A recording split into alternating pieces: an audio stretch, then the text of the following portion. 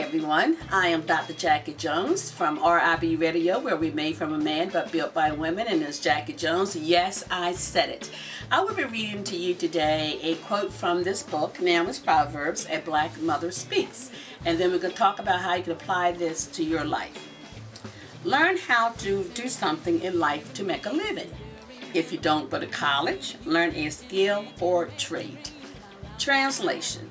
You need a hustle in life. I don't care what it is. Each of us has a gift or talent that we can use to make money. And this way, when you're out there hustling, you're not so dependent on other people to do things for you. You're not waiting for something to come to you. You're out there making it happen your way. I have an uncle that had like a third or fourth grade education, could barely read. But yet, he was a minister, had his own church, he was a bus driver, and he was a mechanic of heavy-duty equipment. He was so good at what he knew how to do that he quit his job and then contracted his services back to his employer. So don't let the lack of education get in your way. It's about, what do you have for your hustle? What's your passion? How can you make money using what you already have? So once again, this is Dr. Jaky Jones. Yes, I said it.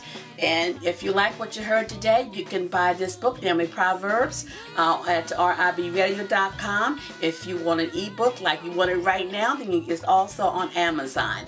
And it's the perfect gift for Mother's Day. It's the perfect gift for graduations. Once again, RIB Radio presents Dr. Jaky Jones. Yes, I said.